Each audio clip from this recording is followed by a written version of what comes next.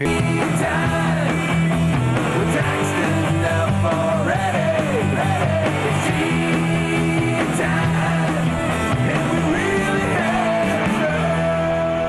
Jersey Tea Party Coalition, Tea Party on the Green in Hackensack. Good to see you all out here today.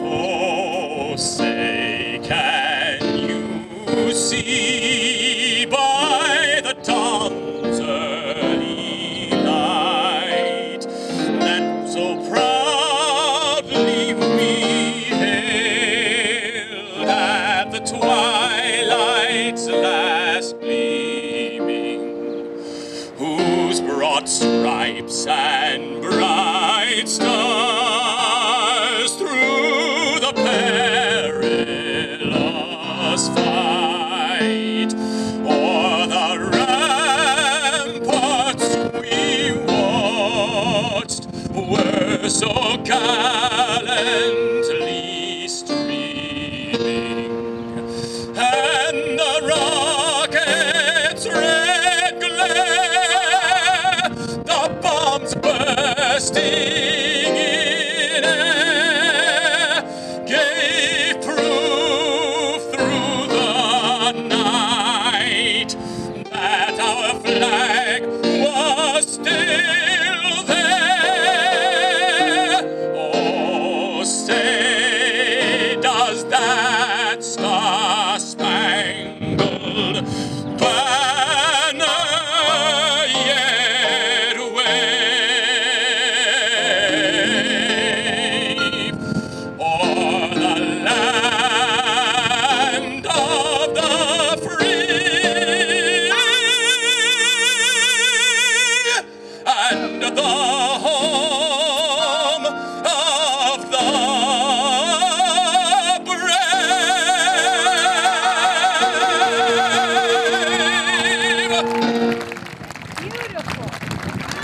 Contact your school board, and say, you know, I looked on the webpage and I didn't see any core values at all.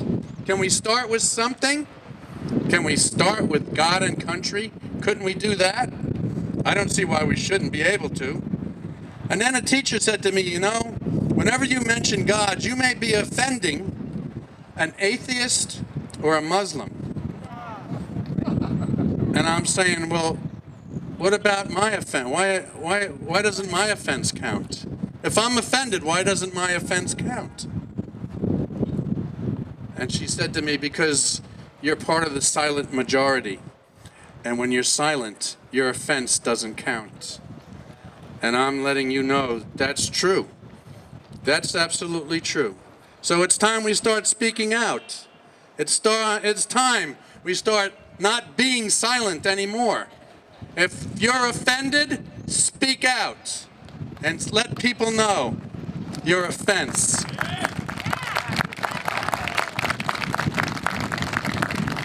December 7th, 1941. Everybody knows the day, but very few people know the lesson of that day. When we were attacked on that day, America had 350,000 troops in uniform ready to defend our country. Germany had 6 million men in uniform, and Japan had 8 million men in uniform. And we almost lost that war because we had to put 16 million men in uniform to defeat those armies. And we almost lost because we were so unprepared. And the lesson was that we're now in Afghanistan and Iraq trying to keep our enemies small with 150,000 troops and keep the war in their backyard.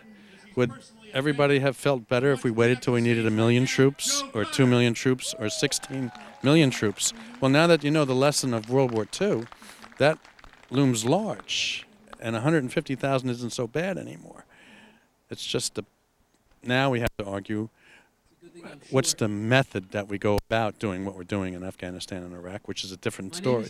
So basically what your message is to the students and people here today is what? How would you sum it up? Core values. Let's get back to God and country. Let's get back to what made this country great. It's the taxing and the government. The expansion of the government is unreal. It's unsustainable. And how can we pay for all this? he keeps hiring more government workers, and our regular businesses are disappearing. You go down in Hackensack, all the businesses are closed.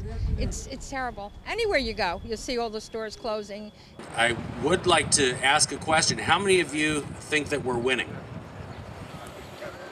Not a single hand.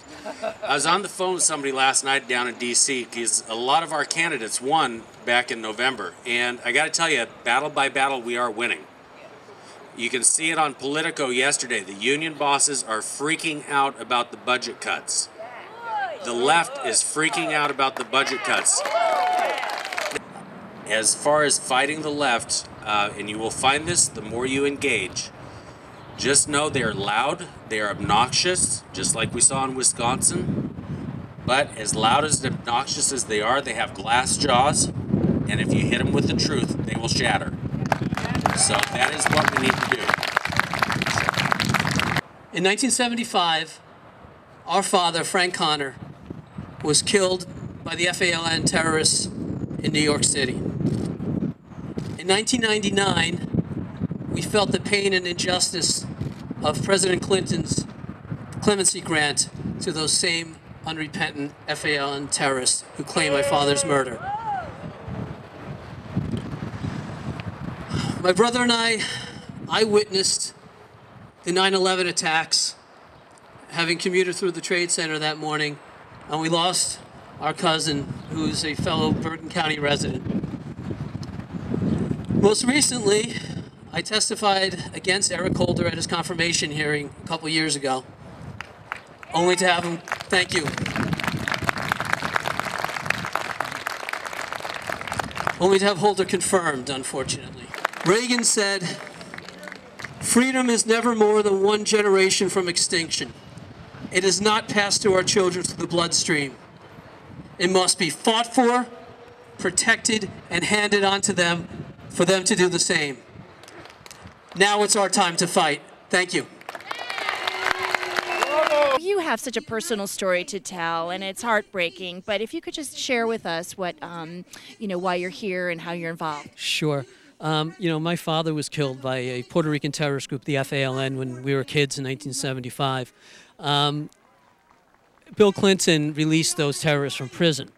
They hadn't requested the clemency; they were granted it in 1999. Eric Holder was his deputy attorney general at the time, and what has turned out is that it was an alliance between Holder and Hillary Clinton that pushed these terrorist releases through. Was it for the votes? It was for Hillary's votes, and Holder has always had a sympathy for FALN terrorists, certainly, and terrorists, I believe, in general. Yeah, that's right. Didn't he, his firm represent terrorists before he came to the Obama White House? Yeah, they have been, and people have asked me why Holder supports the terrorists. I don't know. I can't look into the man's heart. All I know is that he has supported it, and he seems to agree with their causes. And so that's really, such a devastating thought to lose your dad at such a young age. And then you talked about losing your cousin in the World Trade Center. Yeah, on 9/11, I worked downtown and at the time, and Steve worked for Kenner Fitzgerald, and he grew up in Saddlebrook and lived in Franklin Lakes. That morning, I was commuting with my brother, as I did every day, and Tom works for a different company than I do, and I went my way and he went his, and I watched out the window as the planes hit the buildings and saw the people jumping, and I called Steve and couldn't get through to him, so I called his cell phone. And, I didn't know which tower he was in, one or two, who knew? And I was hoping he was in the South Tower when the North one was hit first, but he was in the North Tower and no one ever heard from him. Dear, I'm so sorry. That was my father's godson. So to have two family members killed by terrorists in such a short... Within blocks of each other. Francis Tavern is only a few blocks from the World Trade Center. People talk about the Tea Party like it's some sort of crazy people. And we're just people trying to keep the country under control. And it's just a good bunch of people trying to do what's right. And, and the media portrays us to be some sort of racist or KKK, and it's crazy. We're just normal Americans. The government that governs least governs best, according to Thomas Jefferson. I think he's a lot smarter than a lot of people that we have in Washington right now. Well, number one, it's the economy. We've got to create jobs. And the way to do that is to get entrepreneurs out to work to be able to create those jobs, which they can't do if they're being overtaxed. The other thing is the war on terror and what's going on overseas. Those two things combined are very important to us. Next time, come out and see what it's like. You'll see that these Tea Party people are good people. They're hard-working people who have it in their heart that they want the best for this country. You are not a conservative leader if you financially supported the likes of Chuck Schumer, Anthony Weiner, and Barack Obama. The presidency is not an experiment for the next reality show. Our movement will provide moral support to those that pledge to uphold our Constitution and resolve to dismantle the monstrous government that strangles us at every turn. Our freedom is at stake. And in the words of Thomas Paine, those who expect to reap the blessings of freedom must, like men, undergo the fatigue of supporting it. We are vigilant, and we say loud and clear, and we'll say it all year: lead, follow, or get out of the way. God bless you. This is the time. This is the moment. If you don't stand up now on your principles, when are you going to ride the wave? When are you going to do it? So this is the time to do it. And Boehner needs to man up. He needs to man up. I am an immigrant from Europe who did not come 4,000 miles or did not travel 4,000 miles to exchange one set of socialist values for another. I came here to embrace the spirit of our Constitution, our Bill of Rights, and the culture that America has exported and the freedom that it has exported since its founding.